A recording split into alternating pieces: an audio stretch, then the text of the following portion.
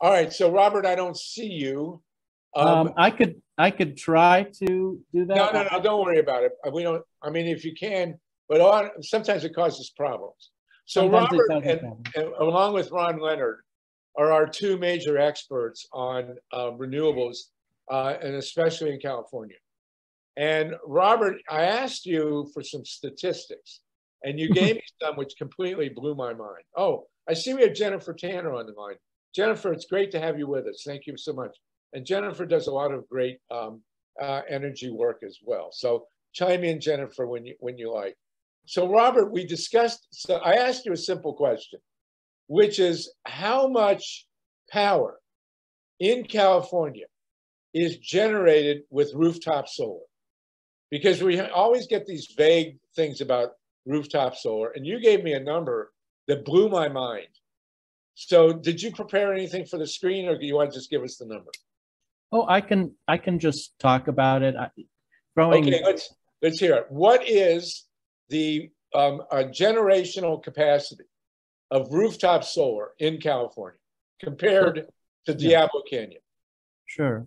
So there are with electric generation two metrics, two ways in which they're measured. One is by the capacity that's installed, and the other is how much electricity it actually generates over the course of the year. And those are two different pictures.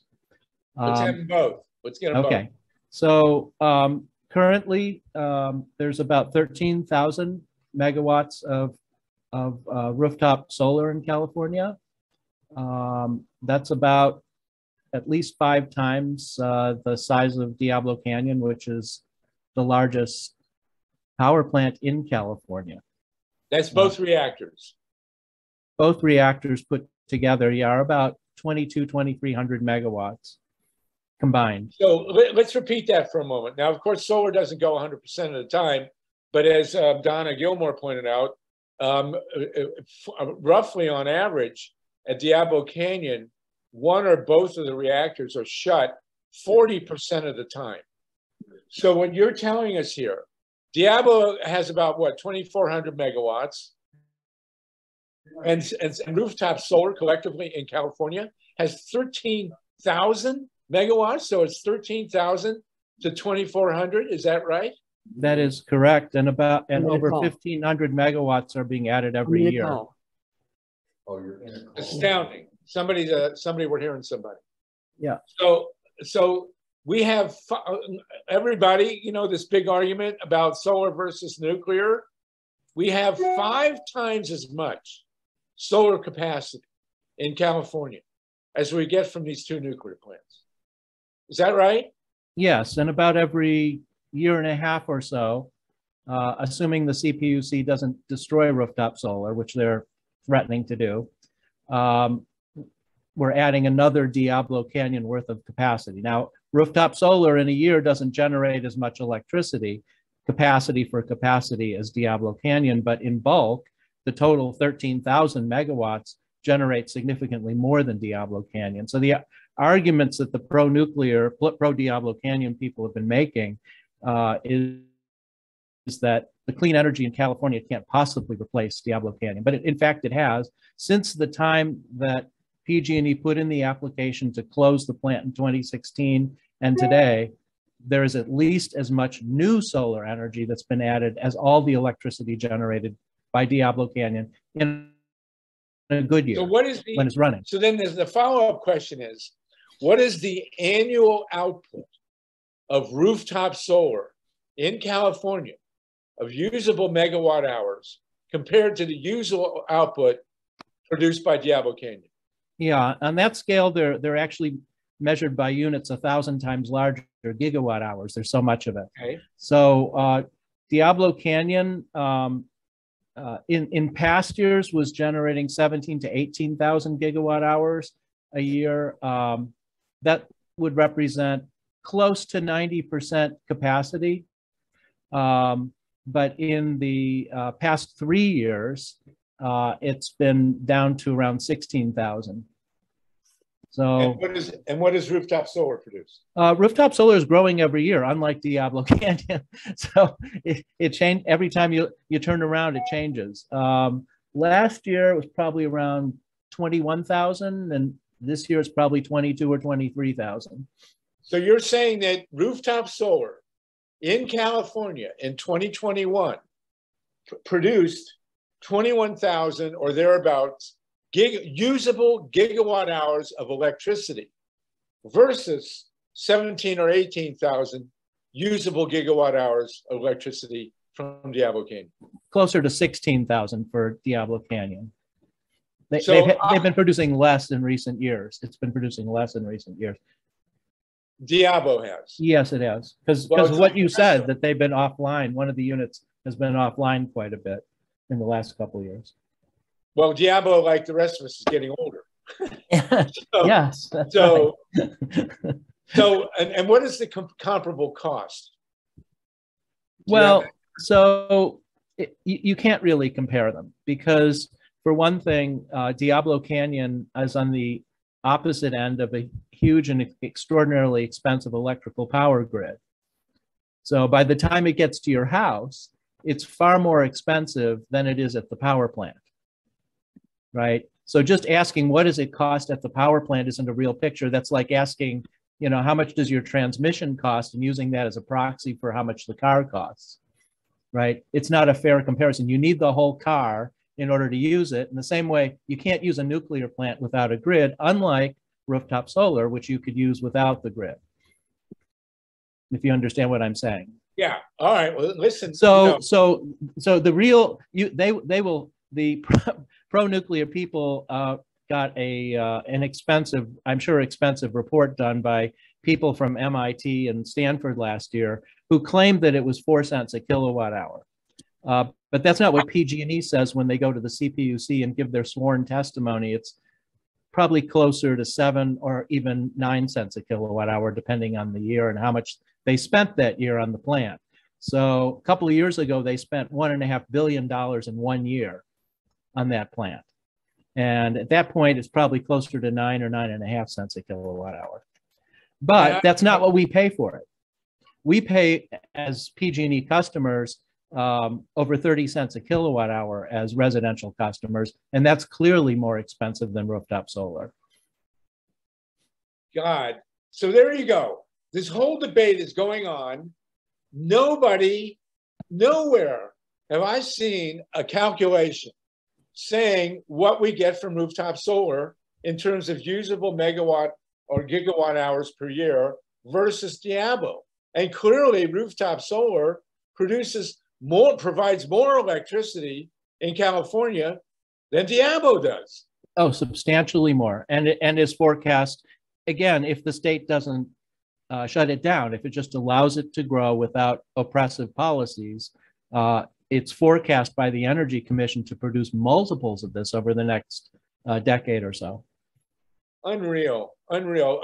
Jennifer Tanner, it's great to have you with us. Do you want to ask Robert a question or just chime in? Yeah, it doesn't say who was talking, so I was wondering who that was. Who was that? It's Robert Freehling, and he still doesn't have his picture up there. Yeah, it just has you.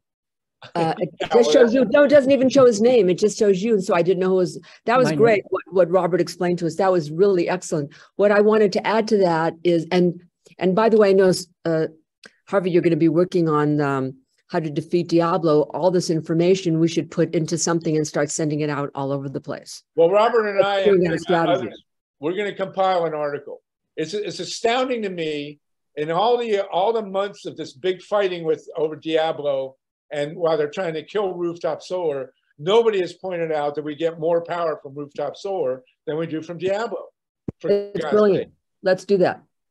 Yeah, so be a part of that with us, please. I would absolutely love to. I would absolutely love to. And what I'd like to add to that is there's a bill, AB 2143, that's on the governor's desk. We want him to veto it. It will hurt rooftop solar. It's another kind of a fake, oh, we're going to do something with prevailing wages, but it's just a manipulation by the same person who has already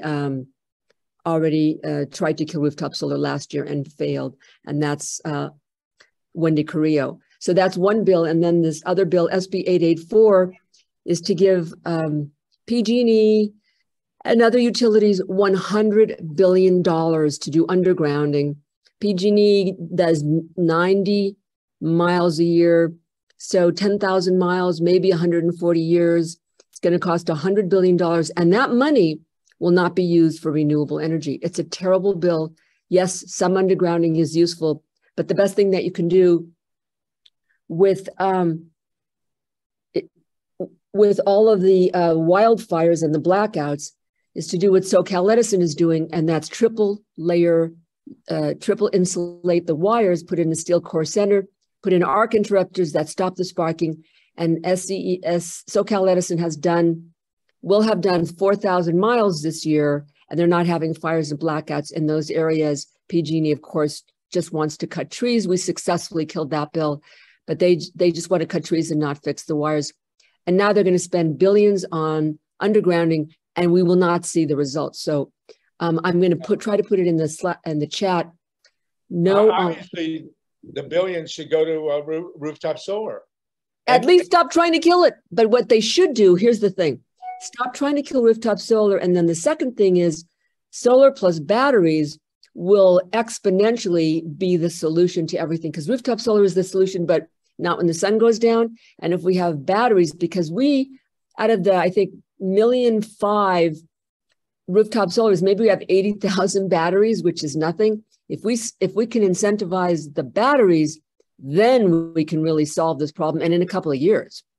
100%. And I do want to throw it. That's great, Jennifer. Thank you. I look forward to working with you and Robert and Ron and TATANKA and everybody else on this. I want to throw in one other thing.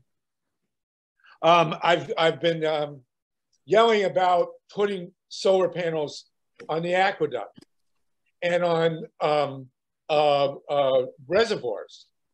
And they've already started that. They've already started doing that. They've already started doing it. I've actually seen pictures of solar panels on the aqueduct. I think they did a mile, or just as 2 miles, just as a test. And the thing is, Robert and I had this discussion. The electricity. There you go. The electricity. This is an artist's conception, though. This is not actual. But there you go. And the evaporation, God knows, which we need to fight, goes to half or less when you put the solar panels there. And meanwhile, the electricity, you can run the wire down the aqueduct to a switching station. You don't have to do any right of way. But Robert pointed out there's a lot of electrical consumption that goes on in the aqueduct, and the solar panels on the aqueduct can power the aqueduct, because actually it's a significant power user because of the pumping. Fantastic. Jennifer, is there more you want to say? I just wanted to add kind of an interesting, strange bedfellows on this SB 884. I had started, trying to oppose it when it was 20 to 30 billion, and then they gave us some kind of okay amendments. I sort of went neutral, and then at the very last minute, before it passed the Senate or the Assembly, they added, we're going to not just do undergrounding for PG&E, but we're going to allow SoCal Edison and San Diego to make a lot of money on undergrounding too, because it boosts their stock and blah, blah, blah. So Turn, who, supposedly their job is to keep the rates low, and this will explode. People already cannot afford their energy. So Turn got involved, and I saw that Turn was involved with wanting to kill this bill. And I thought, I didn't know if I could work with Turn because they, are against rooftop solar, but I reached out to Mark Toney and said, I could help you get some groups to oppose this bill. And I got him 31 groups, and he was so thrilled. And we had a long conversation, and I said, it's kind of hard for me because I look like I'm sleeping with the enemy here, and people are upset that I'm working with Turn because you want to kill rooftop solar. So what are you going to do about that? And haven't taken him all the way where we need him to go, but he's going to be in the next day or two, take off the whole bias cost shift thing off his website. Wow, fantastic. We need to have a dedicated Zoom on this too. TATANKA, let's put together, and Rana and Wendy and Jennifer, a California a discussion of this. And Robert, thank you for that. Absolutely. Jennifer has been so instrumental with Indivisible and with Stephanie and Mimi and our other people. It's great working with her. We can do that. Thanks. Fantastic. Fantastic. Amila, and then DANNETT, and then Ron, and then Paul. And Steve, we're clearly going to go over on this. If you can stay with us, that would be great. Did you cut the recording earlier and start a new one? Is that what happened? And you're giving me sign language. What are you trying to tell me? I interpret that sign language as yes. Oh, okay. Right, no, I'm kidding. We're still recording though. But it's separate from the previous one. Did you break it? Well, that's Mike. This is me. So okay. So I can say what the fuck and we're okay here. Okay? No, you're still recording, man. Don't. Yeah, but you know, we're not. Well, not on the radio. Wants to put it on the air, you know. All right. Okay. Mila. Okay. And yeah. Thank you, Harvey. So and thank you, Robert. Wait. It's 7 minutes till the top of the hour, but we're going to go past because this is not just California centric, but clearly California is leading the way here. Go ahead, Mila, and then DANNETT. Robert, thank you so much for crunching all the numbers. You know, for those of us who followed the passage in the dead of the night at the very last hour of the California State Legislature, the extension of the operations at California's decrepit Diablo Canyon nuclear power plant, we kept hearing the excuse that in 2024 and 2025, when Diablo was scheduled to be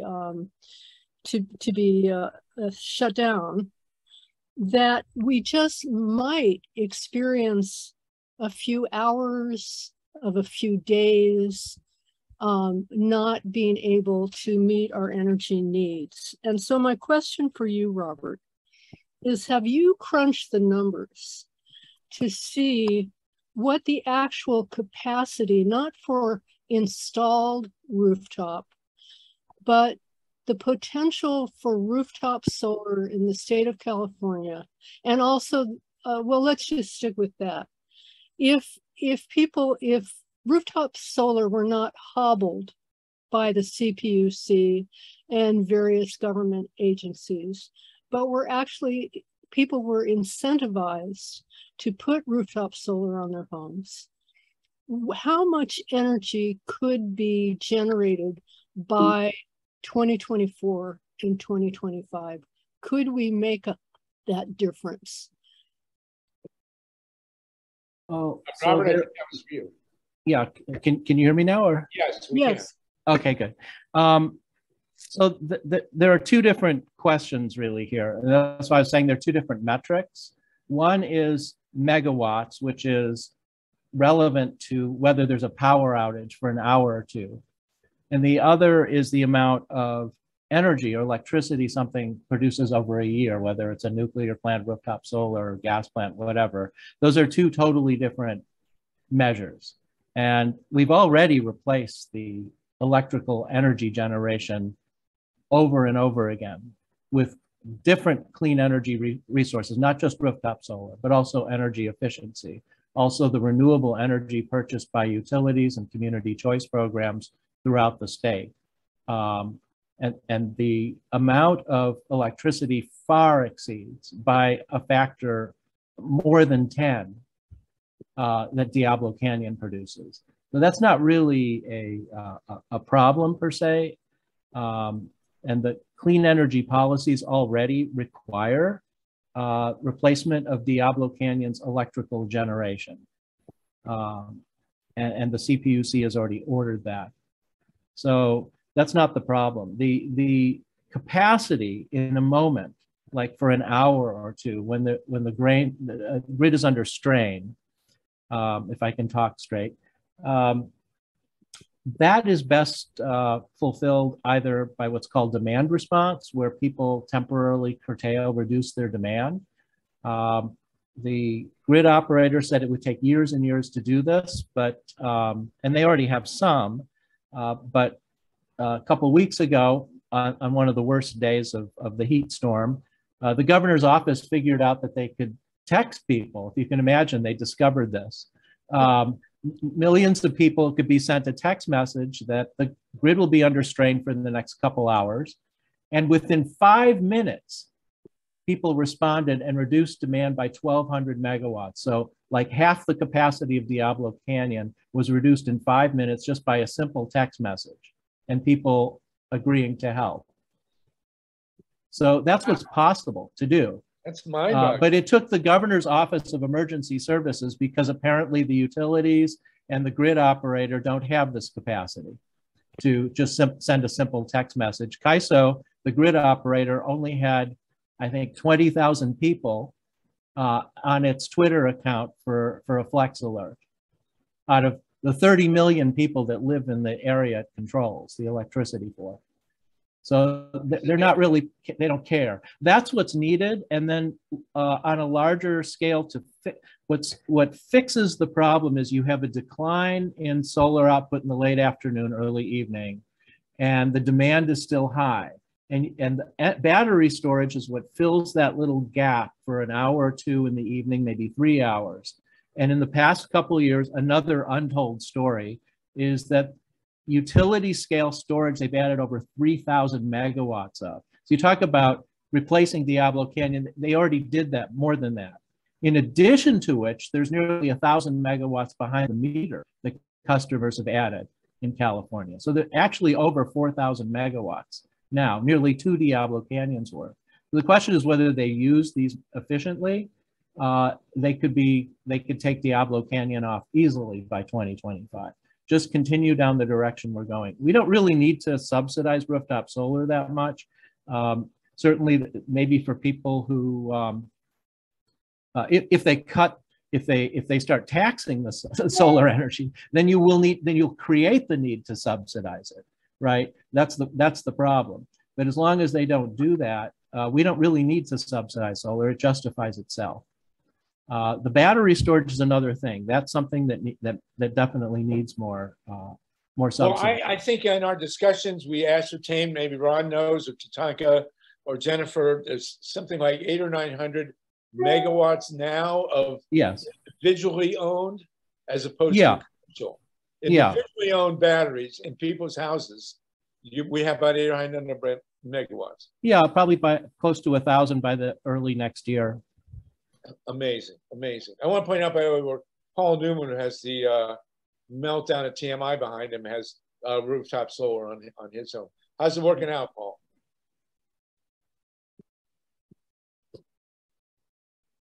It's working out pretty good, although the LA Solar has a connection to my panels, so they can tell if they're offline, and they somehow went offline unbeknownst to me. And for about 2 summer months, and I didn't know about it. I just discovered it after looking at my bill, you know. So that's getting fixed. Do you have a battery? Do you have a battery in your basement, Paul? No, but that's my next choice, is to get a battery, because and a car charger. I don't need a car charger. I have a plug-in, but a little Prius plug-in. But cool. Other than that, I love it. You know, I mean, I was able last year in 21 was able to run my air conditioning and then have an annual bill of $300. Cool. That's annual. Divide that by 12. You know. Fantastic. So it was really, really good. So. All right. It's kind of disappointing when they went offline and didn't tell me. So. I guess we got to check on our own. Okay, good. Yes, I'll keep that in mind. Danette and then Ron. Yeah, just wondering if we're going in stack still. I had a question for Robert. When are we going to catch up with the batteries that we can have at home so they can store whatever energy we need without selling it back to the utilities? When will we be there? Yeah, well, that's available now. And from what I'm reading, Tesla is more or less making that the mandatory product that people have to buy. But when is it going to be affordable? Like we're trying to defeat affordable the solar tax? Yeah. I mean, we need affordability. What's the cost for? Oh, sorry. Go ahead, Danette. So go ahead. Yeah, we need affordability beyond anything. That's why we're trying to defeat the rooftop solar tax because it's going to make rooftop solar unaffordable for a great swath of people in California. So hand in hand goes the storage, so we don't have to sell that back. Yeah. So there are multiple moving parts in the answer to that question. One part is that we pay more for solar energy for rooftop solar in this country than most other countries around the world. For example, in Germany or Australia, which have costs of living similar to ours, the cost to install rooftop solar is about a third of what we pay. Wow. Amazing. So unless you get a really good price, then maybe it's half of what we pay. So, well, if I have rooftop solar on my house, in a normal house, or an average house, whatever, what would it cost me to put a battery in my basement? So the most affordable battery that backs up a house size would be the Tesla battery right now, and their sort of list price is $12,000, and if you pair it with and that's installed with all the hardware and so forth. If you pair it with the solar, they claim they give you a $1,500 discount, so $10,500. And then the state has a subsidy program under the CPUC, but they don't have the general market program fund. They ran out of money. So only if you're low income at the moment can you get a subsidy. And they have hundreds of millions of dollars there. That would be a great thing, except the CPUC drags its heels on low income programs. So they take years to hand out the money. But they need to replenish the general market so that people of middle income can afford to buy these things. Well, they got $1.5 billion to keep Diablo going. Why don't they just put it into batteries, for God's sake? Yeah, I ran the numbers on that. You asked me about that, and you could certainly give a generous subsidy, a few $1,000s each, $3,500. There's also a new tax credit with the Inflation Reduction Act, 30%. So between Tesla's discount, the federal tax subsidy, and say a $3,000, $3,500 thing, you could get it at half price today if they took that money that they're giving to PG&E for Diablo Canyon and subsidized people's home battery. Amazing. Ron Leonard? Ron? Unmute. Good. So Harvey, as you know, numbers count, and facts really do matter in this situation, and it's beneficial, I think, for utilities and other special interests to try to confuse things so people don't really make logical choices to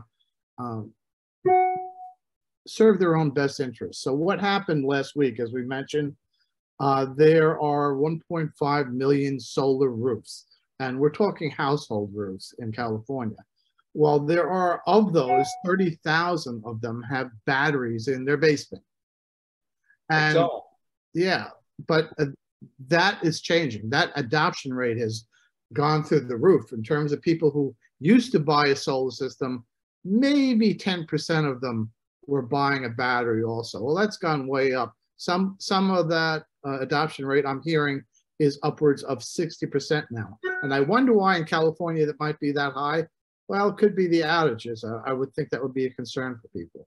So when that occurred, those problems occurred last week, those 30,000 battery systems were able to discharge a 0.5 gigawatt of power to the grid.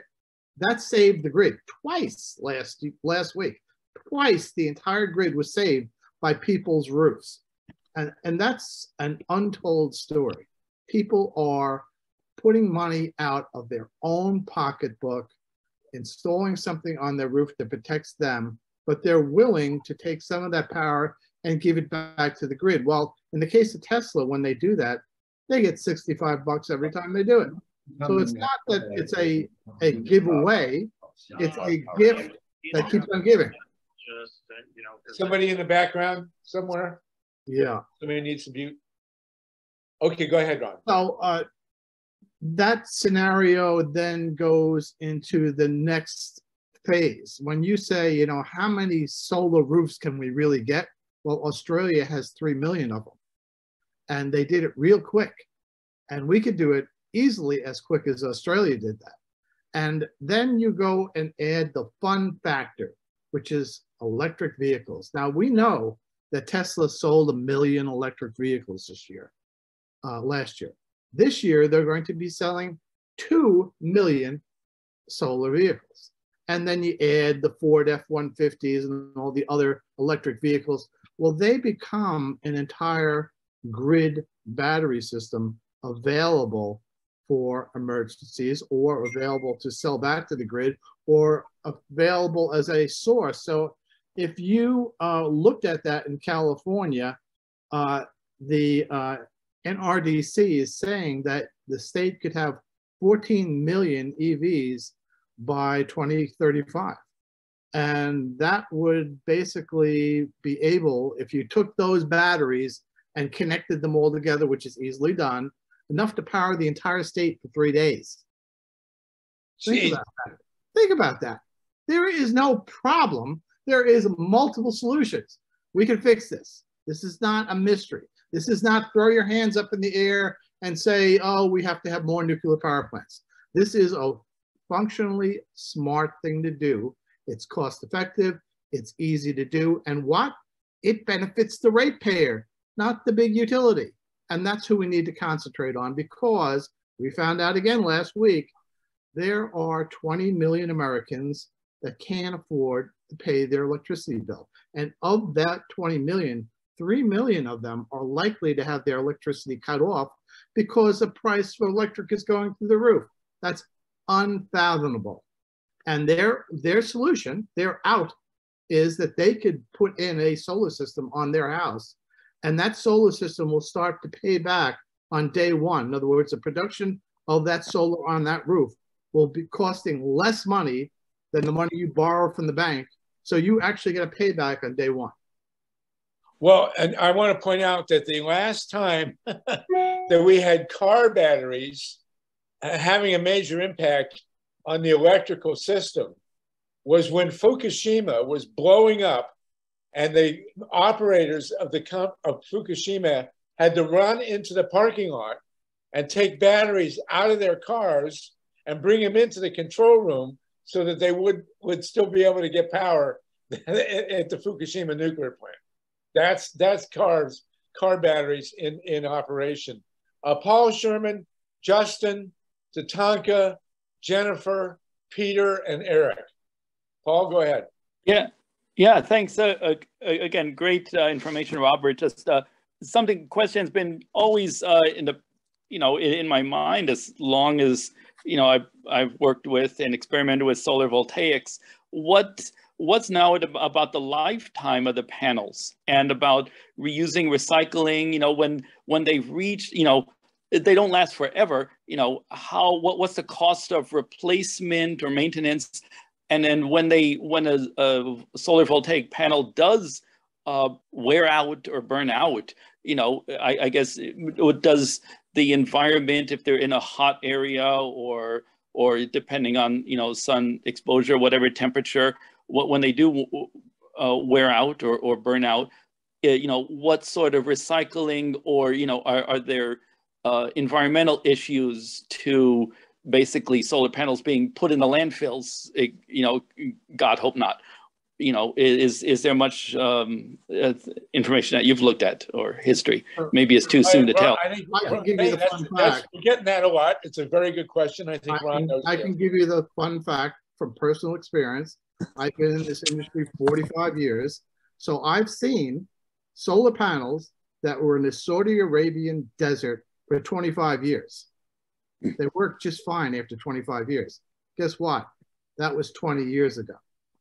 So this is not a problem, because what is happening to repowering is what it's called. When you got a solar power system 25 years ago, it was 10% efficient. and you can get one now that's 20% efficient. And people take the old ones off the roof and put on the new ones. Those old ones work great. They are probably being used by somebody else, maybe in a third world country, to power what is needed to be powered. The worst case is you have to recycle those solar panels. So they have glass, they have silicon, they have aluminum. All of those are easily recycled, and there are recycling companies now willing and able to do that. There is one exception, which is a company called First Solar, and they actually mandate that they recycle their own solar panels. Just to piggyback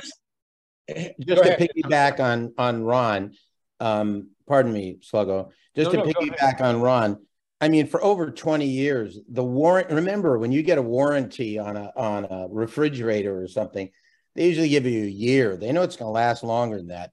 The warranty on solar panels for decades has been, the standard has been 20 years. They know they're going to last, like Ron said, 40 years, 50 years from now, if you take care of them. And the other thing is, there are some European countries that have pretty much mastered the recyclable thing, like they've done with autos and other home appliances. It's kind of part of the life cycle. And if you build in the recycling possibilities to reuse that material, it becomes very economically efficient. Yeah, can I contribute something here? Go ahead. Oh, wait. And let me throw in real quick, and then Paul. The $64 trillion question will be, can we replace lithium? Will there be a substitute for lithium? Yes, there is. There is. And it has to do with ceramic, and it's not that far off. And there's a speaker that can come explain it to us in probably 2 or 3 weeks. Well, let's get that speaker. Go ahead, Paul. Paul Sherman, go ahead. Yeah, go ahead. Okay. I thought you wanted to jump in. I was next, but I cut in for that. Can I speak now? Please, yes, go ahead. Okay. So all I was going to say was, I think we need something like a real simple site, which could also translate into a comic book, which could translate into a real class movie. Just follow the money website to explain both sides of this, to explain the old death economy, how the big money comes in, for instance, puts pressure on the governor's office, that calls up and puts pressure on the appropriate person in Biden's office to change the wording so that when the money comes for the nuclear that nobody knows is going to happen, when it hits California, the language has been changed. The language has always been, you have to compare this to available other sources. That would be solar and wind. That money is gone. They don't have to compare it with anything because they know it's so much more expensive. So what you've got is a situation where the market economy, as long as it isn't monopoly capital market economy, the market economy is already working very fine, thank you. The industry is growing, as everything that Robert has been saying, during this whole discussion. The answers are there. They want to stop. They will refuse to even let this level of capitalism exist so that it's possible. So we have a follow the money little thing. It's really easy to follow. Then people can figure it out, including all the questions that you've been asking for. So we need that. And then I will have a speaker come to explain about the battery thing. And then was it Josiah? What was his name? The solar guy? Ron Leonard. No. I'm sorry, the garden guy, community garden. Oh yeah. Something. So when he comes back, I want to have a little conversation because I was part of a community up in the between 69 and 78, where we had, some of us were living in East Palo Alto. We were the activists. Then we had the hippies up in the land. We were back and forth. Like they would come down to our picket lines. We would go up in the summer and, sunbathe naked and have the Longhouse band and all the fish farms and the domes and the tree houses and all that stuff.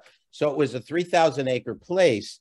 And at that time, they went to the Swiss to find out how they recycled their human waste. And they had a very functional, for a ongoing community of 70 people up on the land, up in the skyline, that was functioning fine with this method until the developers came in through the city of Palo Alto, and they basically ordered them to, you know, have an expensive pipe come down, dump it in the bay, and then go through, you know, our old system.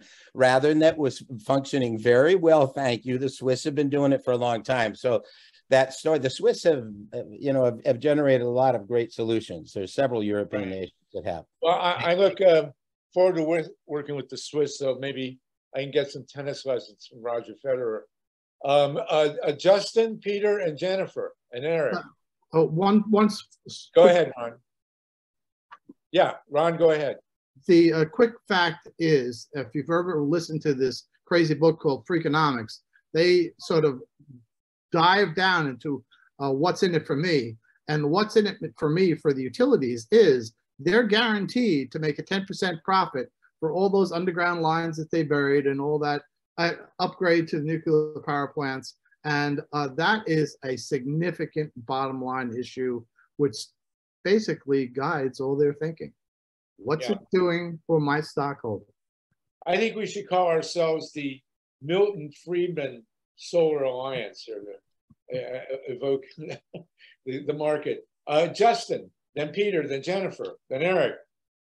Yeah, so I'm putting in the chat that there was a study done that first thing everybody needs to know is no matter the power source, you're going to have waste. There's not always a match between where stuff is used and when stuff is used and when it's generated. And so all the technologies have this problem. Doesn't matter what technology you come up with, there's no perfect match. So it really doesn't matter if we overbuild solar, if we overbuild wind. In fact, it actually works when you pair it with storage as additional stability. That little bit of storage provides all the flexibility that you really need in order to keep the system stable. And so the International Solar Engineering or Solar Energy Society, I put the link in the chat, they did a study on that using the largest grid system in America and demonstrated that yes, indeed, renewables are cheaper than any other source by far. And so really it's just a matter of rolling these things out. So the suggestion that I was, you know, we can talk it amongst ourselves or advocate for these things is solar, there's still plenty of room to overbuild it. So why not just pay people's purchase price, their monthly costs back to them, reimburse them. And then for storage, do it 2 times as much because the grid really, really, really, really, really, really needs it. Right. And then we don't have to spend all that money on Diablo. That's now in the chat. And the guy who came up with that is Mark Perez. And his father says to him, Mark, are you sure about this number? He did his doctoral thesis on it. He checks the numbers and damn it, Mark was right. You can power the entire grid with 100% renewable energy. Take a look at the Zoom chat on YouTube. Well, we need to produce the definitive document here and get it into the mainstream media. That's what we got to do. Peter Deutsch and then Jennifer Tanner. Peter? Thank you for that, Justin. Are you unmuted? I think I am now. Can you hear me? Can you hear me? Yes. Yeah. Okay, basically, I guess I don't know that the storage batteries are going to work. We're at the beginning of getting our house with the solar roof. We're going to do it. We have a small house, so I don't know how we can do with the batteries. I don't think we really need them right away, but I just wonder if I should be a little cautious. I live in the Alabama part of Pennsylvania, you know, the old saying. Yeah. I'm next to Pittsburgh, but I'm 30 miles away. So I don't know how well it's going to be implemented. Oh, the batteries are a piece of cake. I mean, Ron and TATANKA, the batteries, not a big deal. You know, I don't think they know it all. Aren't they big? Aren't they big? No. They're very slim. They look really nice. About what, 5-6 feet by 3-4 feet, and then maybe by what? 3-4 inches. 5 inches thick. Inches. So the third dimension is in inches. It's units of inches. Half a foot. Yeah. Okay. You consult with Ron, he'll tell you what to get. I mean, it's definitely not rocket science. And you should consider when you. But it might be to the people who would help me here. So that's what I'm a little worried about too. I'm an Eastern snob, but go ahead. Well, but when you're putting the package together, you should also consider putting in a car charger, because you might as well get the tax credit while you're doing the whole thing, and then get a plug-in hybrid, and you won't have to go to the gas station anymore. Well, I don't think we're in those income ranges. For example, I donated today with some of my minimum required distribution. I'm retired, so there are limits on what I can do, but I'm trying to see what I can do. Well, the bottom line is, I told my nephew, my son-in-law, who owns a commercial building in Hackensack, the bottom line is, are your payments on your solar, battery, and car charger system going to be less than your electric bill would otherwise be? That's the whole motivating factor. So that depends on the policies. That depends on the policies in place. So there's a big effort, as you know, to undermine net metering so people will not get full retail value for their energy. Right. And if utilities are successful at that, then it will damage the ability of people to get their money back. Right. So that's why it's so important to look at the policy side of this. It is, but on the other hand, we now have a guaranteed 30% tax credit, which is a big deal. It is a very big deal. Stuff out there. That's federal. Is that part of Biden's legislation? Part of the IRA. And of all places, New Jersey is really progressive in terms of subsidies for. Well, I'm not in New Jersey. Well, but you're close. Well, I'm 300 miles away. I'm 500 kilometers. Pennsylvania. So you can 500 kilometers, like he does. Jennifer, sorry, Peter, did you have more? Okay, Jennifer. Well, I was saying something, but I guess maybe. No, go ahead. I can come back next week. Well, I might be better educated. Jennifer, jump in. I don't necessarily know enough to really even appreciate the answers to the questions. I do have a PhD in physics, but this is still new for me. I'm 500 kilometers.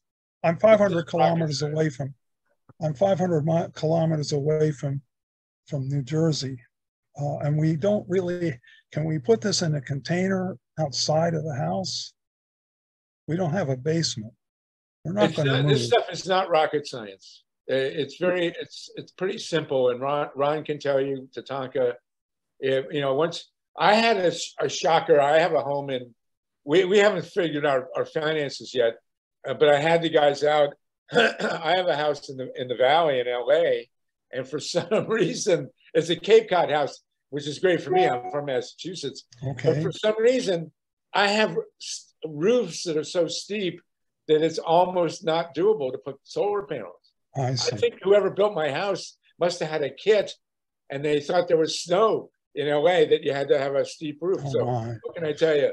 But Peter, if you have a PhD in physics, if you can read and add, you can do solar. I mean, it's not complicated. It's really not. So a lot of people put the battery on the garage wall. Simple hang on the wall. You can put them outside, I thought. That's what I'm asking, although we're not in LA. The only problem with outside. We don't have super heat waves either. Right. So the only problem it'll work. Yeah, but the only problem with outside is under very cold conditions, you do not want to charge the battery. So they put the battery in some sort of enclosure with some sort of insulation and with a little bit of electric heater to maintain the minimum temperature. And I guarantee you, as they become more popular, people who put them outside are going to have them stolen. So you may want to keep it. Okay, Jennifer, we finally get you. Jennifer, are you still with us? Yeah, yes, I am. Sorry about that. So this is just back to a long time ago when we were talking about Diablo, that Turn is vehemently against Diablo. So they will be an ally with us on that. Turn, finally. They weren't so great long ago. Well, they weren't great about a lot of things, but I think they're right on this one. So just wanted to share that. So maybe when we figure out our strategy, I can bring it to them, and because he's looking for a strategy, to push against it, so all of us can come up with something creative.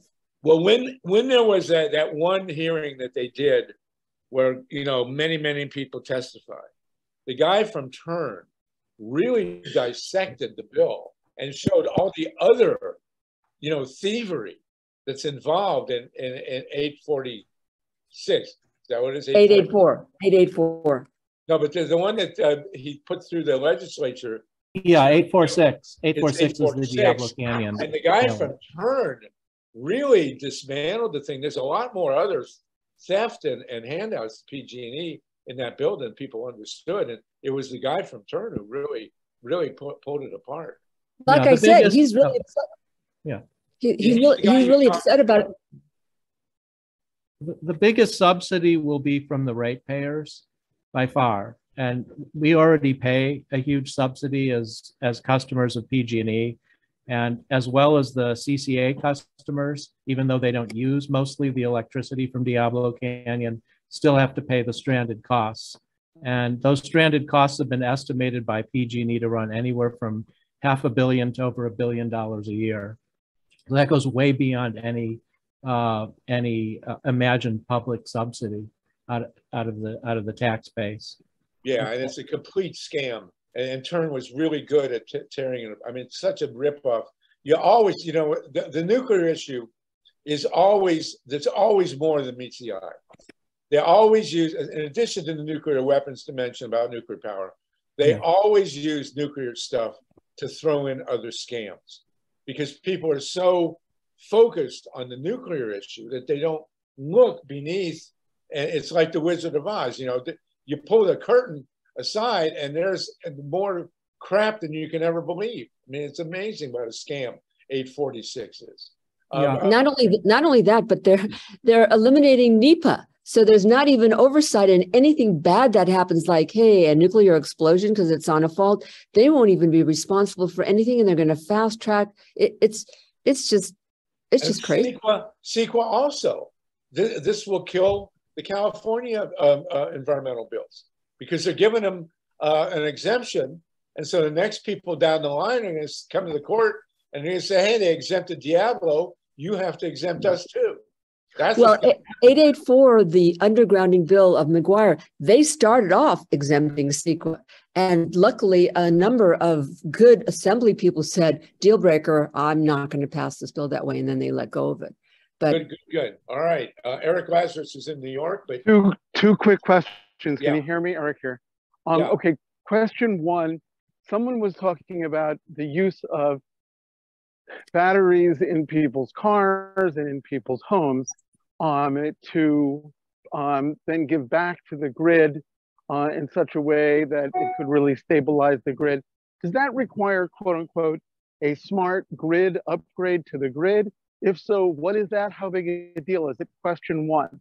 Question two, I came across two seemingly very sophisticated material scientists who claim to have solved what they claim is a super important problem, the recycling of wind turbine blades. Anyone who's willing to interview these people and try to figure out whether what they have is really important, I might have access to capital to help them move their enterprise forward if I knew that what they're doing really is important and they really do have an important breakthrough. I'm Eric. Eric, I'd be happy to help you out in both instances. What I mentioned to you was that in the case of California, they predict that in 2035, there would be 14 million electric vehicles, that if you could suck all the juice out of them instantaneously in a grid problem time, it would be able to power the entire grid in California for 3 days. Now, does that require grid upgrades? Well, certainly if you're a utility, they're going to say that. But factually, in the case of a grid that we know about, which is the grid in Hawaii, they are now accepting 110% of the power from that grid at some times from solar energy. So the big scam is that, oh, we can't do this, it's too hard. We can't manage the grid if there's that much solar and wind on it. Oh, it's baloney. Or use the technical term BS, because factually we have proven that we know how to do this. We are doing this now. and we can do this in the future. There is one caveat I do want to mention on this number that we're talking about. Presently, people like Ford F-150, they have two-way flows of power out of their battery system. Tesla is really not set up at the present. They could enable it conceivably with software to allow the car to power backwards into the house.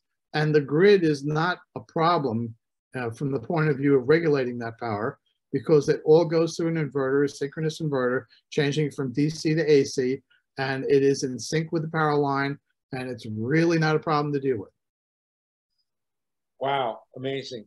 Tatanka, did you want to add into this? And then Mary? I think we're about at the limit here, but this has been a fantastic discussion. We have to have another hour-long hit on this in a week or two. Mary, go ahead. Oh, no, that was it Tatanka and then Mary. Go ahead. Yeah, okay. Just for Peter, something to look forward to. The goal of Romero Institute and Dolores Huerta Foundation have a series of bills between now and 2024 to demonstrate that we can get to carbon zero by 2030. Also addressing the short-term pollutants, you know, the methane and the black carbon and all the really, really dangerous stuff, which has to be done. Now, what just passed, Senate Bill 1230, will enable someone to buy a new zero electric vehicle with the incentives on a website, real simple. There's a number of them. Right now it's so complicated, nobody can really follow it. And some of it only come back to you when you, as a deduction. And for people who really need a car, and the EJ community and a lot of people now, they run the car runs out, you get another car. They can't wait, and they don't have any tax deductions to give. So everything gets front loaded. A very simple computer that your auto salesperson, if you get a Chevy Volt really inexpensive or something, the auto person will have it there. They dial it up. And for somebody who is really in a position of need, it's between 11 and oh man! Oh no! And then you're financing maybe $10,000, and you can get like zero money down and zero payment for 3 years or 5 years. They still have to figure out what to do after that. But that's what's coming. It's so accessible. Now, the other thing, just to let you know, is that because of what happened in the legislature, and because CARB has never addressed the environmental justice community, and they're still talking about a carbon neutrality, which allows a lot of injustice and a lot of things to go on.